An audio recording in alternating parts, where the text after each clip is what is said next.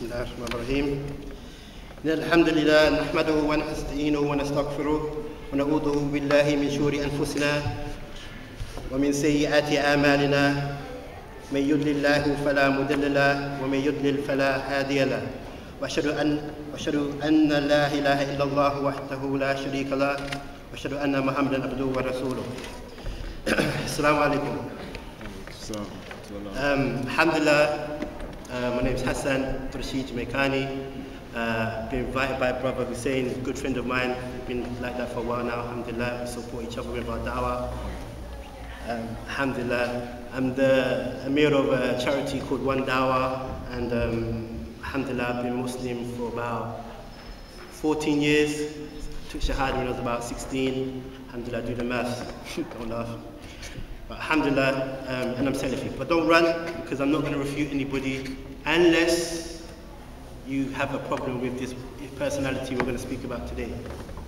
Unless you have an issue with the personality that we're going to raise today, inshallah.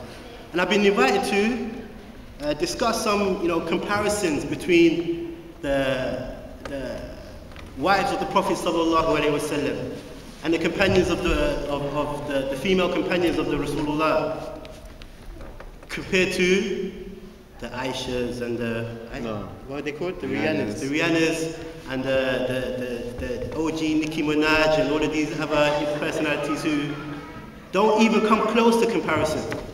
They don't even come close.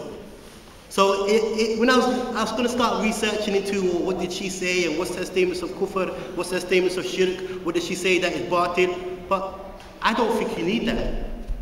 I think for me to come and tell you about just one of the sahabiyat, just one true, pure, proper example of a woman, of a real sahabiyat is more than enough. You can make the comparisons yourself. You can see that is what it's about and this ain't what it's about. I don't need to break that down for you. So I'm just going to discuss something about our mother, A'ishah radiallahu anha, the wife of the Prophet sallallahu alaihi wasallam, among the best women who ever lived. If you want an example about how to be a woman, how to be a female portion of the community, if the brothers want to know what to look for in a wife, if they want to know how to raise their daughters, if they want to know the example of a woman to call to when they speak dawah, then this is the example that you need to know. There's nothing, it doesn't get better than this. It doesn't get better than this woman who we're going to talk about today. And inshallah ta'ala, I can do her justice, which is quite unlikely, in according to her scale of great deeds and magnificent benefit to the ummah. May Allah reward her. Now,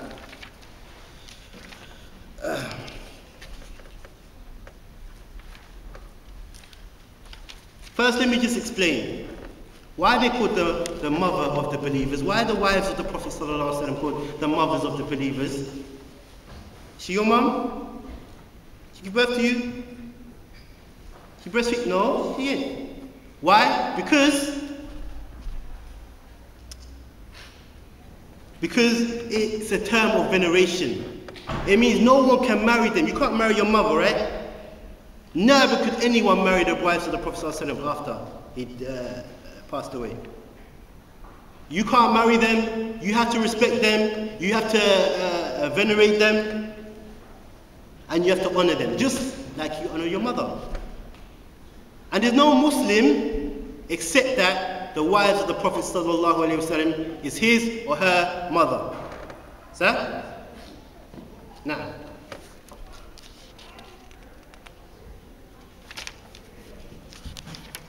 And there's so many benefits that we can take from A'ishah radiallahu anha. Even just her lineage. Her father was who? Abu Bakr as-Siddiq, the best friend of the Prophet sallallahu alaihi wasallam, the best person from the companions, the first Khalifa after the Rasulullah sallallahu alaihi wasallam. She was his daughter. That's already status. These people that half of the sisters out here are trying to look like, shave off half your head and paint the other side red to be like, who's there? Who's their lineage? What's so great about this person? This woman, she was the daughter of Abu Bakr as-Siddiq. And so one of the qualities that she said, her qualities is that in itself. She said, this narrating Sahih Bukhari, I don't remember except that my parents were in the religion. Meaning I don't ever know kufr. I don't know kufr. I was born into Islam and I've never known shirk and kufr in my house. She said, and there wouldn't be a day that would reach us except that the Rasul sallallahu alayhi wasallam would come and visit us. Not only has she been born upon Islam and not known kufr, the Rasul sallallahu alayhi wasallam would come to her house daily. Already this is a cultivation that is far supersedes anyone else. Her description, Imam Al-Dhahabi said, and I don't know any woman of the Prophet sallallahu alaihi wasallam other than, or any woman in the world for that matter, who was more knowledgeable than her. And she was known to be very attractive, fair complexion with some redness, until she got the nickname Humaira, like the red one. She was very attractive, mashallah, tabarakallah.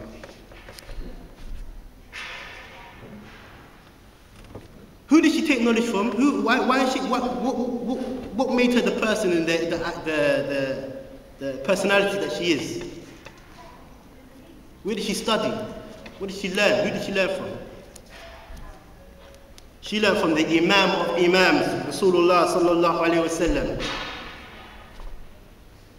You too can learn from the Rasulullah sallallahu alaihi wasallam by studying the hadith and the sunnah of the Rasul and the understanding of the Sahaba. You too can obtain or try to ease and benefit from what she used to benefit from. Rather than, which is quite shameful, learning the lyrics of one of these kuffar women who promoting their kufr and their batil until you know it better than the Quran. A'udhu billah. As soon as the hit beat comes, you know the lyrics, you know the tune, you know when it came out, you know the tafsir behind it.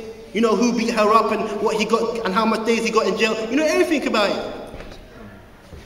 But when it comes to the ayats of Allah subhanahu wa ta'ala, you can't tell me one from the other, which one's abrogated, which one's not, what's the meaning behind it. Subhanallah. And obviously, she took knowledge from her father, Abu Bakr, and Umar radiallahu anhu, and Fatima radiallahu anha, and Sa'ad radiallahu anhu. She had knowledge around her. She was cultivated upon knowledge, upon examples, upon great examples. There's no way that this was like a project born to succeed. There was no way it could go wrong. The prime example, from the birth to her maturity, prime example for the sisters, prime example for the brothers of what you should be seeking, inshallah ta'ala. And who narrated from her many people, we're not going to mention, many big scholars, big scholars that used to go and learn from her. She wasn't just any random. She used to learn, implement and teach. And if the sisters are not going to teach, then how are younger generations going to benefit? As the brother mentioned it, how you need to be role models. This is about role models. This is the prime example of a role model that I want you to learn from and take home today. If you don't take anything, say today, I want to be like Aisha radiallahu anha, inshallah. Say today, oh, I want a wife like Aisha who tries to be like Aisha radiallahu anha, inshallah.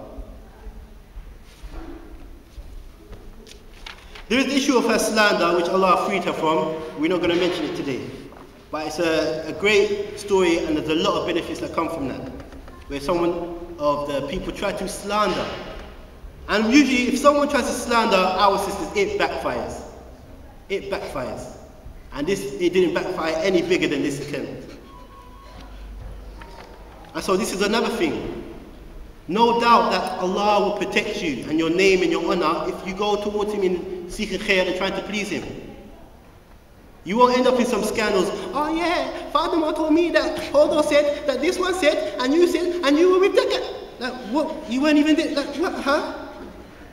If you spend your time seeking khair and trying to be close to Allah, that's not going to be you. You're going to get caught. You're not going to get caught in these wakila wakal kalam situations. In crazy retweets. Oh, you got a tattoo. No, you never. The point is, Allah will protect your honor and your dignity. If you spend your time trying to be upon what Allah is pleased with. And it's simple maths, you don't need me to tell you this. But I'm going to set out the example for you so you know what it is, inshallah ta'ala.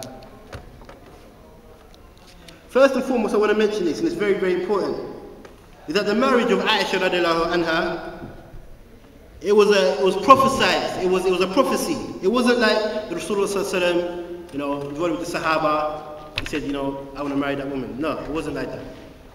And this is what I mean when I say cultivated. A cultivated example for the sisters. A cultivated example for the brothers. From birth to her passing away. The Rasulullah sallallahu alaihi wasallam said to Aisha, I saw you in a dream for 3 nights. When an angel brought you to me in silk cloth. And he said, here's your wife. And so I said, if this is from Allah, then He will cause it to come true. And the point that I wanted to bring out of this, just a quick point, is that Alhamdulillah, the Rasulullah sallallahu alaihi wasallam, he married Aisha when she was young. And we make no excuses for it. And we don't try to, you know, kuffar comes and says, yeah, you're Rasulullah, he married this woman at this age. I'm not going to be like, oh yeah, you know, look, that time, I'm not making no excuses for it, no. Why not? Because for one, you can consider it arranged marriage. The consummation didn't take place until she was an old and mature woman. 1. For 2, this was prophesied by Allah subhanahu wa ta'ala. Nothing you got to say to counteract that. That's end of story. Allah subhanahu wa ta'ala prophesied this for the Rasul, and then the Prophet sallallahu alaihi wasallam, he fulfilled what Allah ordained. It's as simple as that. I don't want to hear, oh yeah, she was young, blah, blah, blah. If you want to make a point about age in this, let's make a point then. We'll say to you that we're not the same, first and foremost. The Muslims are not like the kuffar. Alhamdulillah, if we were to marry from our cousins, it's perfectly halal. But you would look like, oh, if alif back tap. But then, if you want to dance with my wife, I'd slap you. But you guys dance with each other's wives and it's all it's normal. And kiss other man's wife and all that and it's all good. He sits there and watches and smiles. No, we're not like that. We're not like you. We're different. On top of that, subhanallah, we're not like you. You guys marry each other in the mosque, in your church. Pastor Bill marries Reverend Tom. We're not like that. We're not like you. We don't do that type of stuff. That's not from our way. You guys get scandalized for paedophilia from your imams and your popes in your churches. It's on the news. It's not. We don't get down like that. We're different. So don't point the fingers at us. Rather, look at yourselves. Subhanallah. And we say to them, it's equal to the prophecy that the Rasul will marry Aisha is like the prophecy of the test of when Nabi Ibrahim alayhi was told to slaughter his son. It's prophesied by Allah. You're not going to say, why does he try to slaughter his son? He's a butcher. No, you're not going to say that. You're going to say, look, God told him to do it. So, and so we have many points that we don't need to bring out, but I'm just trying to say to you that, alhamdulillah, the marriage took place, and she was a young age, and we make no excuses for that.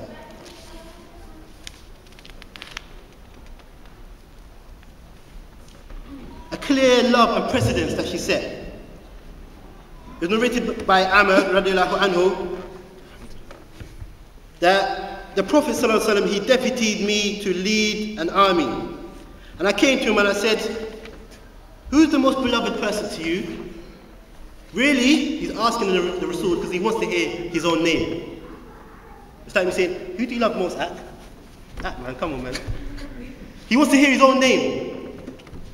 So, the Prophet said, first thing, no hesitation, Aisha radiallahu anha, Aisha, that's who I love most. And he said, no, I mean among the men, like who do you love most? He said, then her father, Abu Bakr. He said, yeah, okay, after that. He said, then Umar ibn Khattab. He's like, okay, after that. He's trying to hear his own name. But the point we're trying to bring to you is that the first name, no hesitation, was who? Aisha radiallahu anha. Why? We're going to bring you the examples of her. And if any of you say that you love Allah and you love the Rasul, then definitely you should be upon what the Rasul loves. Definitely you should seek what the Rasulullah, he loves too. Because Allah subhanahu wa ta'ala said, if you truly love Allah, because many people can say, I love Allah, I love Islam, I love the Deen, I love the Rasul. Allah subhanahu wa ta'ala said, if you truly love Allah, then follow the Rasul, follow the Sunnah, and then Allah will love you back and forgive you for your sins. So the remedy, the ingredients are that you follow the Sunnah. The Sunnah of who? Rasulullah sallallahu alaihi wasallam. The Sunnah of who? The companions. Among them is Aisha radiallahu anha. So if you really do love this deen, and you get up and you wear your hijab and your abaya because you love Allah and the Rasul, and you get up and you go and you search for wives because you love Allah and the Rasul and you want a pious wife, then this is the example. It doesn't get better than this. Otherwise, you'd be contradicting yourself if you say you love Allah and Rasul, yet you're trying to imitate Beyonce, and you're practicing Nico and booty shake to do at weddings so that you can try to draw someone. You'd be contradicting yourself if you take off your hijab and paint your hair different colors to copy the kuffar. You'd be contradicting yourself if you repeat the songs in a speech and the filthy words, and you can't get off the music of these people who are kuffar. You contradict yourself if you seek other women other than this example. If you stray from this example in what you're searching for the mother of your kids, you contradict yourself.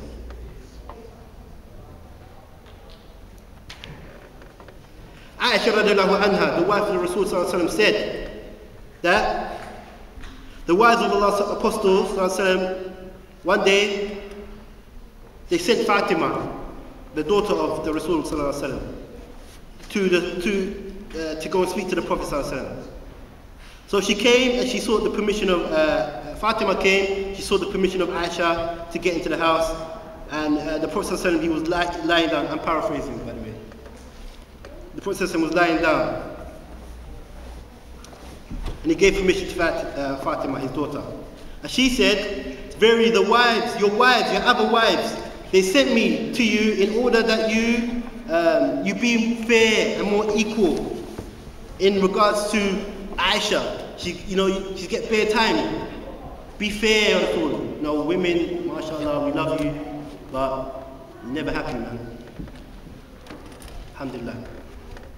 I'm just saying. So alhamdulillah, Aisha, she said, I kept quiet when I heard that. Because the wives now, they've sent the daughter to the Rasul to complain about them, like their rights and this type of stuff. They're trying to say we're not getting our rights, which they were, definitely. So Aisha said, I kept quiet. Then after, the Prophet ﷺ said, Ya Fatima, oh my daughter, don't you love who I love? She said, yes, Rasulullah, of course I do. He said, well, I love her. I love Aisha. So after hearing this, Fatima, she stood up, she knew what time it was, and she went back to the wives. And she told them what the Prophet said. And they basically got upset. And they said that you weren't no good to us. You didn't help us. Go back and tell him what we said. Go back and reiterate. But Fatima said, no, by Allah, I will never talk about him again, about this matter again. Just to emphasize, the Rasul, he loved this person. And so he asked Fatima, don't you love who I love? Don't you love who I love? She said, yeah, I do. So when the other people were saying, the other ones saying, look, come on, complain, get some, make a point. She didn't, that's it, end of story. I love who Rasul loves, he loves her, end of story. I'm not getting involved. He loves her, and I love who he loves, so don't try to get me to get involved. Point being, you should love who the Prophet ﷺ loves. And clearly, he loved Aisha radiallahu anha.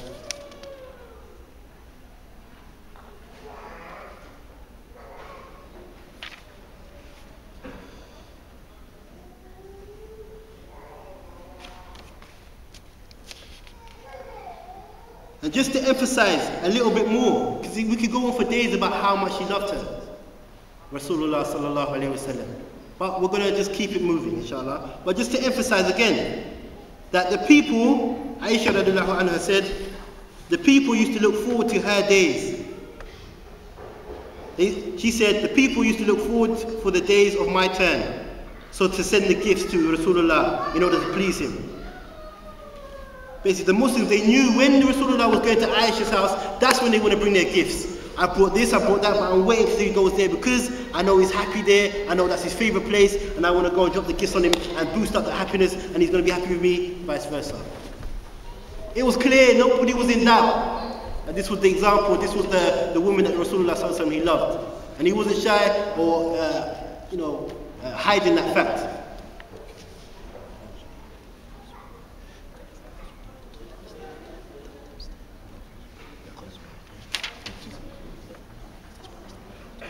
What about her superiority?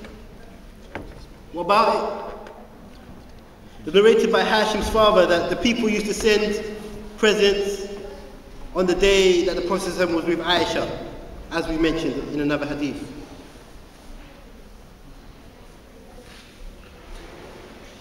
Aisha said, my companions, meaning my other wives, the co-wives, gathered in the house of Salama.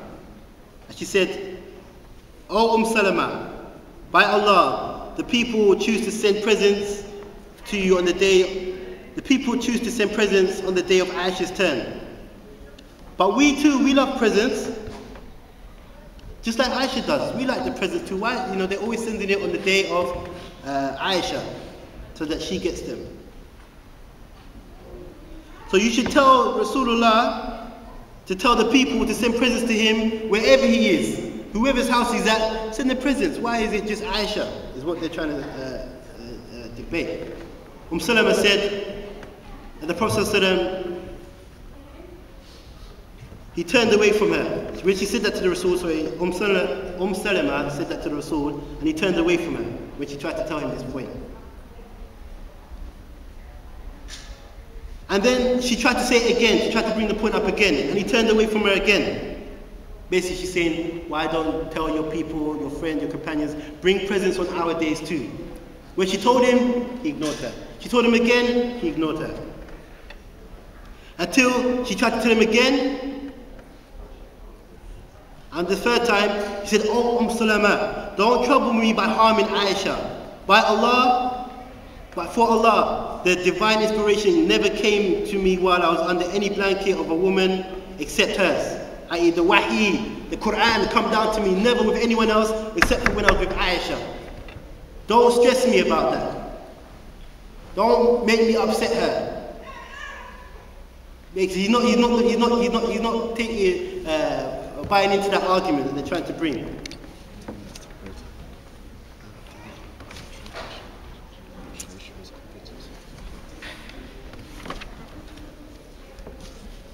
And what about her zeal, her passion, her love for the deen? What was that like?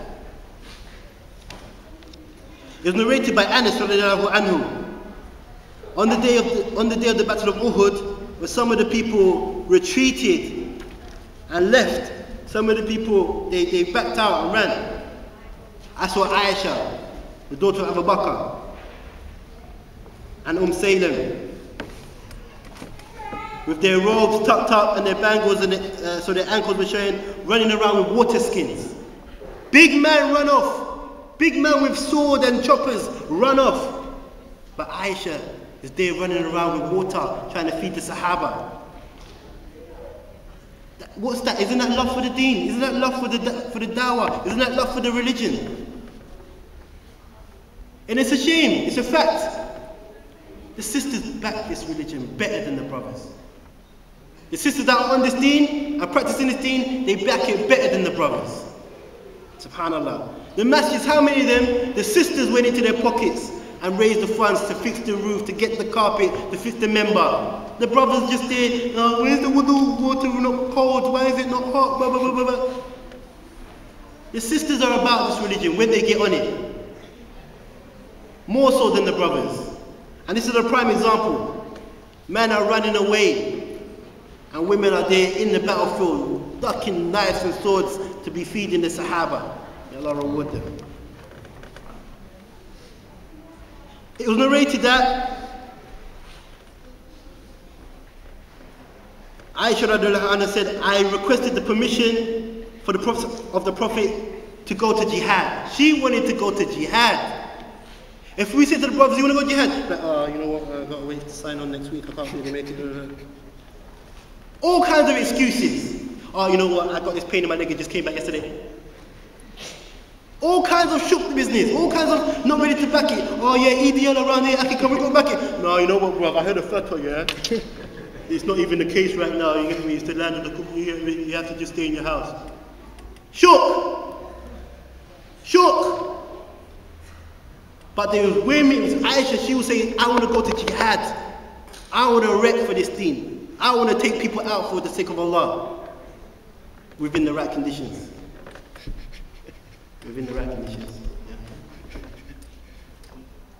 And the Prophet ﷺ said to her, your jihad is to perform Hajj. It's enough for you to perform Hajj, that's your jihad. She knew that, but she was on it. She was on this deen, fi sabilillah. How many of our sisters, you break a nail, you start crying?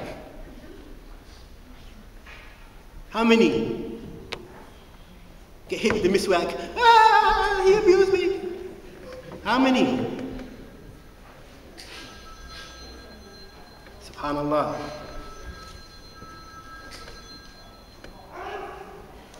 If it wasn't enough, Aisha radiallahu anha is of those who was given glad tidings of Jannah. That is enough. If I stopped here, that would be enough for all of you. That she was given the glad tidings of Jannah. That means that when we say her name, we say radiallahu anha. Allah is pleased with her and she was pleased with Allah. No one, you can't just say that about anyone. Not anyone can just have that status. Allah is pleased with you. You can't tell me Allah is pleased with you.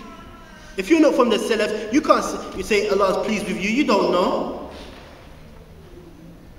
This was stated out clear in her lifetime. Allah is pleased with you, you're getting Jannah. That is more than enough example. We don't hear that being said about Beyonce or Shasha Fierce, whoever she is. We don't hear that being said about her, that Allah is pleased with you. Rather, Allah is angry with you for your batil and your falsehood and your misrepresentation of a woman. May Allah guide her. So the fact that she's been given the glad tidings of Jannah, it indicates that she is the example of a woman that Allah is pleased with. If you are a Muslimah and you want to be a woman who Allah is pleased with, you have to follow her example. If you're an akhi and you want to marry and have a mother of your kids who Allah is pleased with, you have to look to her example. And the proof of that was narrated from Abdurrahman ibn Ka'b ibn Malik, who narrated from Aisha radiallahu anha. She said, I said, oh Allah's Messenger, which of your wives will be in paradise? And he sallallahu alayhi wa sallam said, as for you, then you're going to be among them. And that's authenticated by Adabi and agreed with.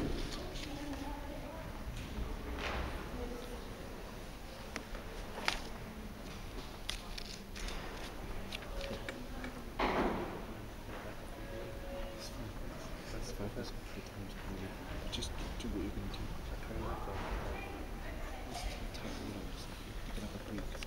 Okay, we've got a break coming inshallah, so just bear with me. Jazakallah khair.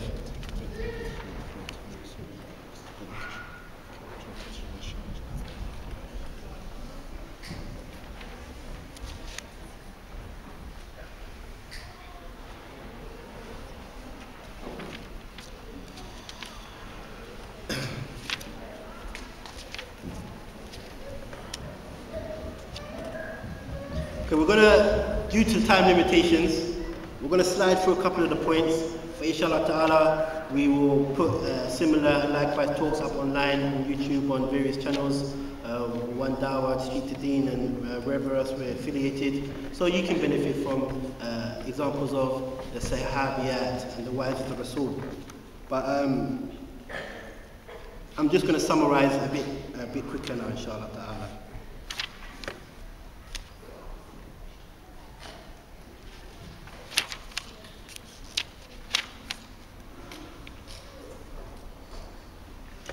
How about we talk about her uprightness and her piety?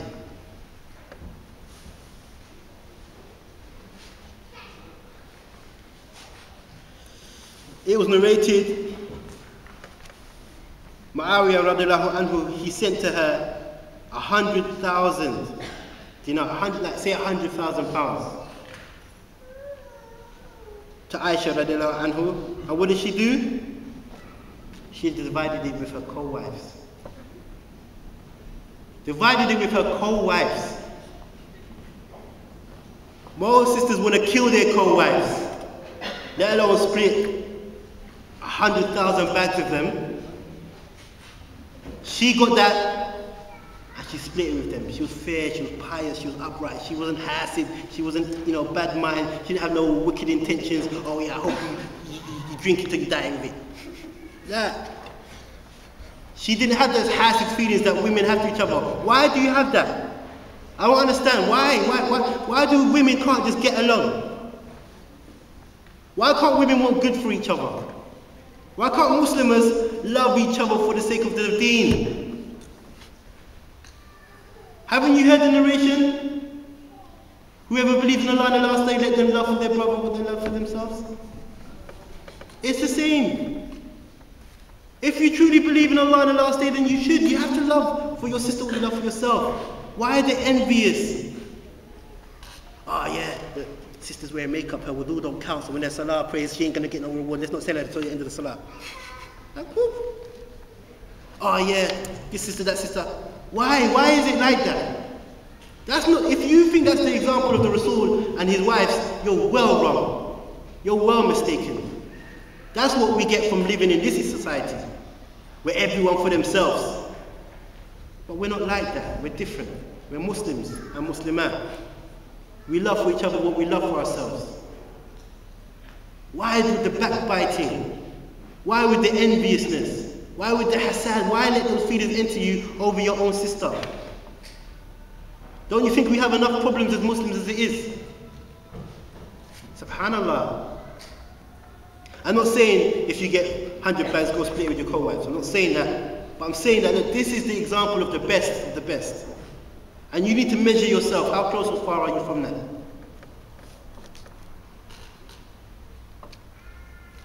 It said that Aisha radiallahu anha was one who fasted constantly. She was always fasting.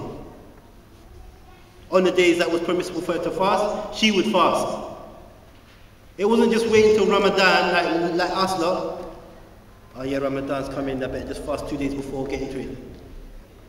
Mondays and Thursdays, here and there, she'd be doing the fasting of the Sunnah.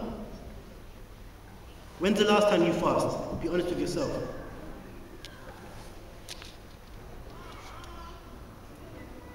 It was said that Aisha radiallahu anha, she gave 20,000 dirham in charity while she still had patches in her own skirt. Her own clothes were torn and she's given away 20,000. She's not thinking about this life. Oh, let me get my Fendi hijab and my Gucci stunners. She's not thinking about that.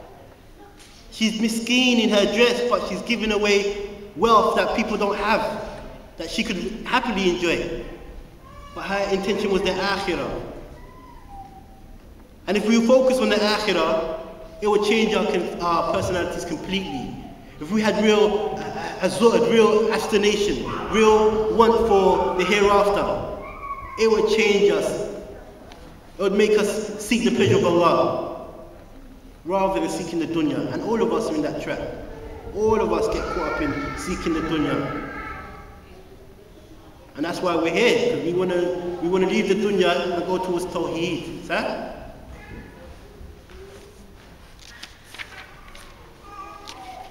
There's some beautiful points about Aisha, but we really need to get towards the end. So I'm going to tell you about her death. And reflect and ponder over this narration, because it can suffice the whole thing. It will suffice the whole bab, the whole chapter of what I'm trying to say today. And make note of what Ibn Abbas, what he said in humility to our mother, Aisha. It was from Ibn Abi Mulaika, from Dakwan, the servant of Aisha radiallahu anhu. He said that Ibn Abbas, he came and he wanted permission to come into the house because Aisha is sick. She's on her deathbed now. And so he asked for permission to come in because it was known that she was on the brink of death. And in her company was her nephew Abdullah ibn Abdurrahman. So Abdullah said, here is Ibn Abbas. He's seeking permission to come outside. He's the best of your children. Ibn Abbas is outside. He wants to come in. She said, I ain't trying to hear from Ibn Abbas today. Ibn Abbas.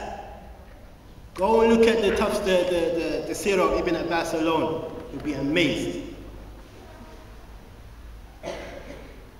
She said to me, I don't want to see this guy. I don't want to, not today, not now. I'm not in the mood. I know he's just going to come and try and praise me. And I'm not in the mood for praise right now. I don't need to be praised.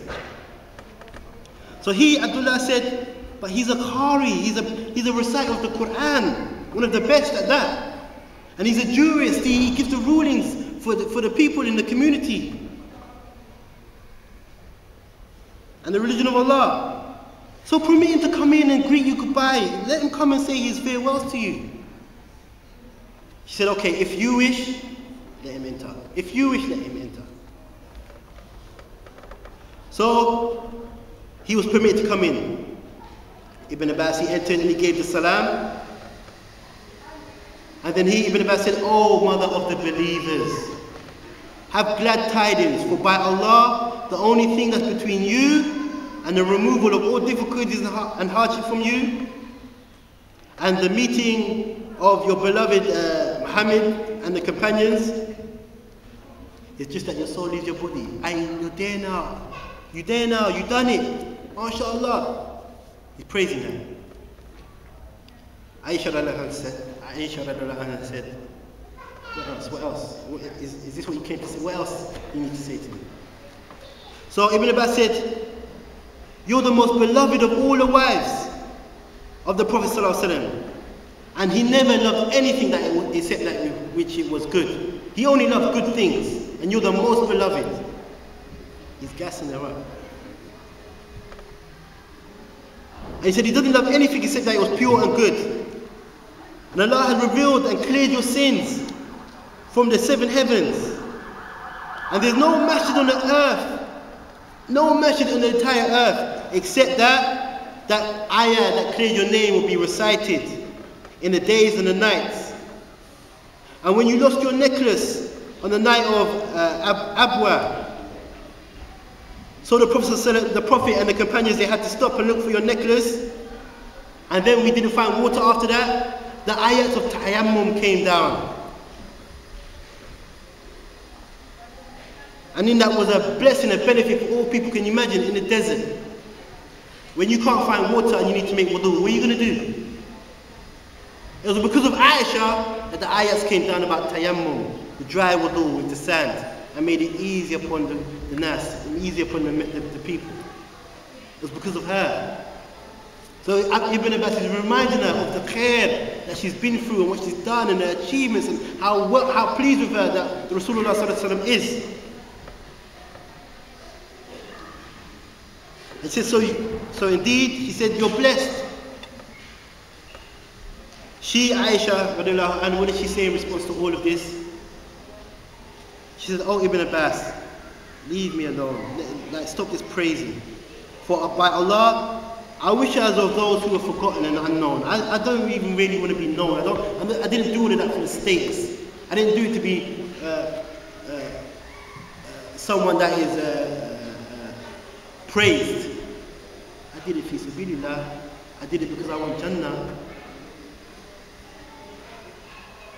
And so, and there's another wording, but we won't go into it. But the point is, this was on her deathbed. Ibn Abbas came, tried to praise her. She didn't want to know. Even though all of this stuff is true. And so she passed away on the year 57 Hijri.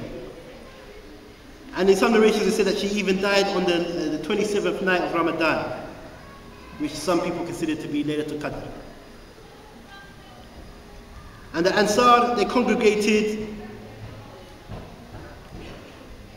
Basically, many people, they came together that night. And if you can imagine, if you've ever been to a mosque on the 27th night, you know it is ram. So anyone who dies on that night, the janazah is going to be massive. So in Medina, her janazah was a very, very big event. And Ubayd ibn Umayyah, he said, indeed anyone whom she was his mother, they were sorrow and sad that day. Anyone who is a Muslim, a true Muslim, then your mother is Aisha, then you should be sad about that event. They were sad about that event. That touched them. It touched them deeply.